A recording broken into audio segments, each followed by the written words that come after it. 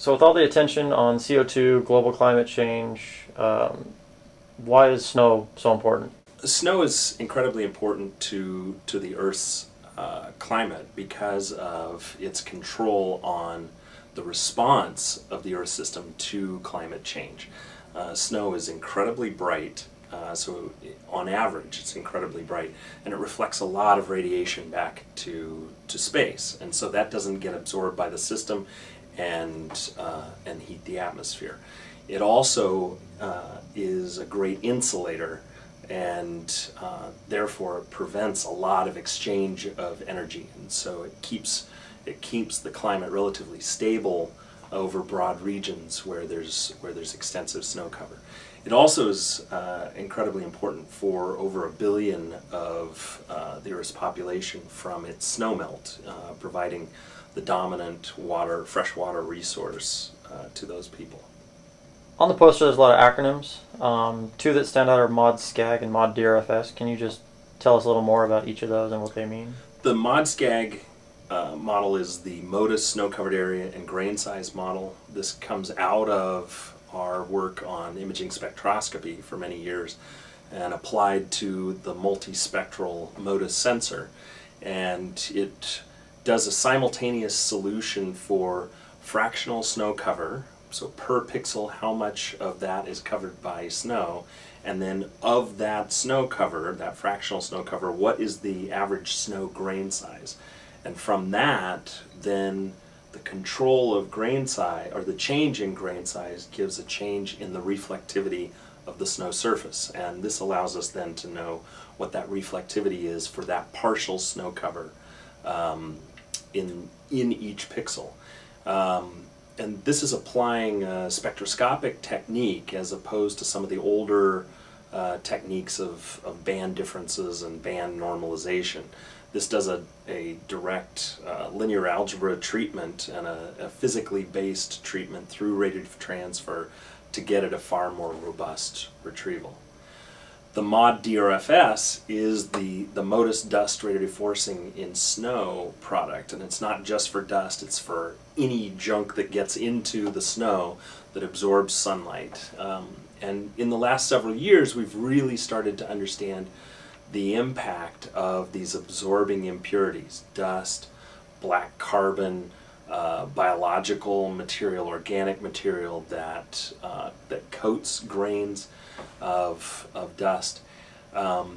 We're understanding that those absorb a lot of sunlight and conduct that energy into the snow that surrounds them. So it brings the snow cover up to around 0 degrees C much sooner, and after the snow has gotten to 0 degrees C, then all that additional radiation goes into melting the snow. And in western Colorado, where we have very detailed and unique measurements from towers, so not the remote sensing, but towers where we have a good handle on the energy balance and the mass balance of the snowpack, we know that this dust radiative forcing, so how much additional sunlight is going into the snowpack because of the dust and black carbon, is causing the snowpack to melt away somewhere between 1 and 2 months earlier, compared to what the climate change scenarios, 2 to 4 degrees C increase in temperature, are producing as about 1 to 2 weeks difference in meltout.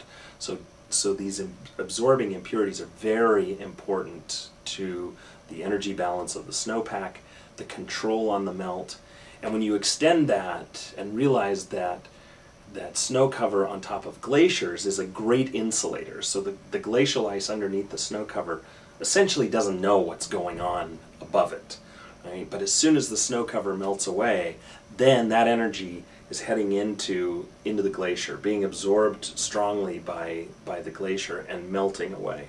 So the earlier that you remove snow cover, the more energy can get into that glacier and the sooner that can melt. If you do that every year, if you move that snow cover off earlier every year because of some change in dust load, then that's pushing this glacier into a new equilibrium. And until very recently, there has not been any remote sensing retrieval of this radiative forcing. So there's been no way to know what this impact is over broad expanses other than with the tower measurements that we have. And so the mod DRFS product, the Modus Dust Radiative Forcing and Snow product, is now available on the JPL Snow server, and we are digging into our understanding in the Himalaya, in the Hindu Kush, in the western U.S., and at AGU, as shown on the poster, we have some very exciting results showing what impact the dust radiative forcing is having on river runoff forecasting by the National Weather Service River Forecast Center. So I encourage you to go to that talk as well by Annie Bryant. On the poster, there is a talk about future applications of the system. The number one listed being the Airborne Snow Observatory.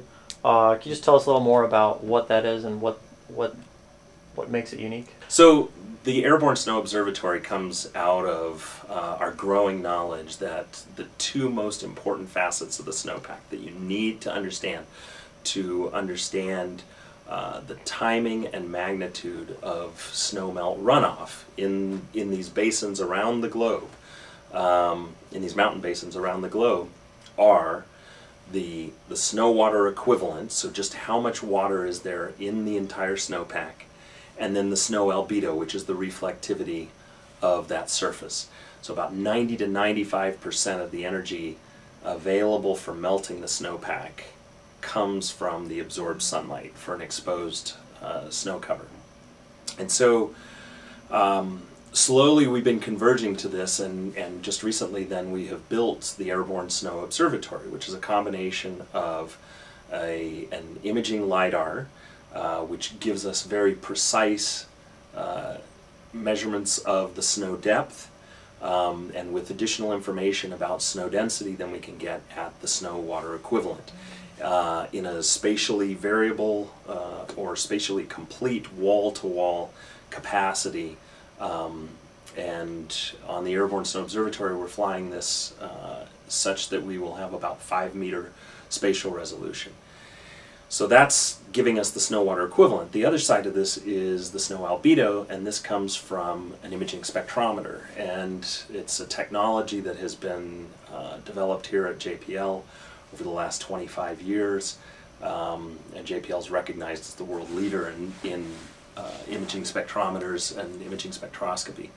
And so from the spectrometer we get hundreds of colors of reflected light, and from that we can know what the total albedo is of the surface, the total reflectivity, and we can also know across the spectrum whether it's being reduced, that reflectivity is being reduced by changes in the snow grain size or by the dust and black carbon.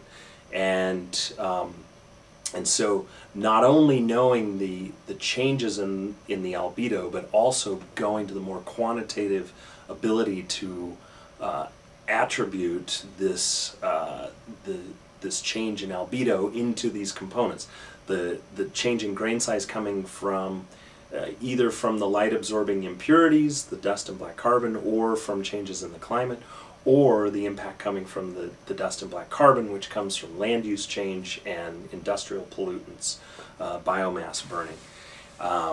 And as our knowledge is improving and we make this push to understand policy and science better together to be able to make better decisions for how we treat our climate and we treat our water resources, we treat our mountain glaciers, we need to have an understanding of what the impacts are coming from these various constituents. And if mitigation is taking place, so a reduction, say, in black carbon emissions, or change in land use that reduces dust emission, we need to be able to monitor the efficacy of that reduction in those impurities and what it means in terms of the snowpack, as well as what it means for water resources and glacier health.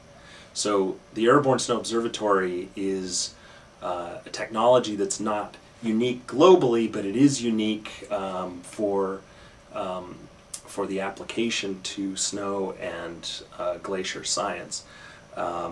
And we are targeting activities in the western U.S. as well as around the globe, and working carefully with water managers in the western U.S.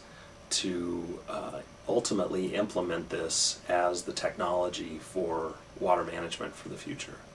Just to wrap it up, is there anything else you want to tell the folks at AGU who might be watching this video standing by the poster? This team that I've been working with, the lead author, Cam Goodale and Chris Mattman, Paul Ramirez, Andrew Hart, Paul Zimdars, this is an amazing crew, and they've done an amazing job of spinning up these technologies, the Snow Data Server, and adapting to my severe ADD and bouncing around in ideas and adapting.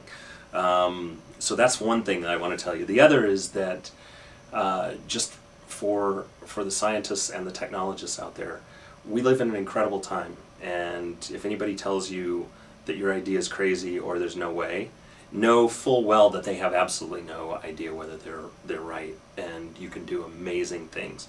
But you have to make sure that you get the right people, you have to get the right technology, and you have to push hard.